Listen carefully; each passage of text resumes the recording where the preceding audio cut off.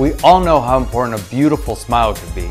So if it's time for you to consider braces or Invisalign, here are 4 questions you should ask.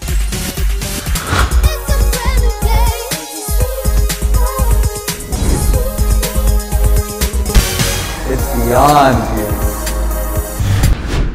If you choose Invisalign or some other clear aligners, you'll want to know if it's possible to switch to braces if you're not getting the desired results.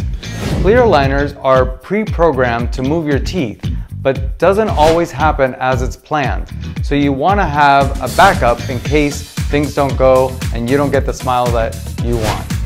Second, you want to know what are the goals of the treatment.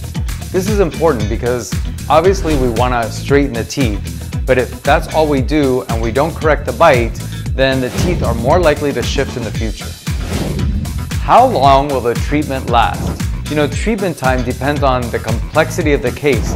So easy, simple tooth alignment could be really short, maybe 3 to 6 months, whereas bite corrections and more complex cases could take anywhere between a year to a year and a half. So you've done braces or Invisalign and you definitely don't want to have to do it again. So it's really important to ask, how likely are my teeth to shift in the future?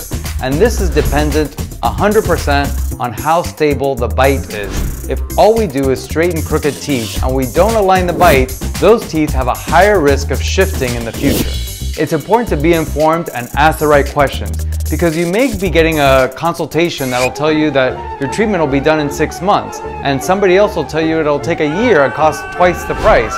Well, what's the difference? The difference is that it may not be correcting all your issues in a 6-month treatment. If that's what you want, then you gotta be informed of what you're getting.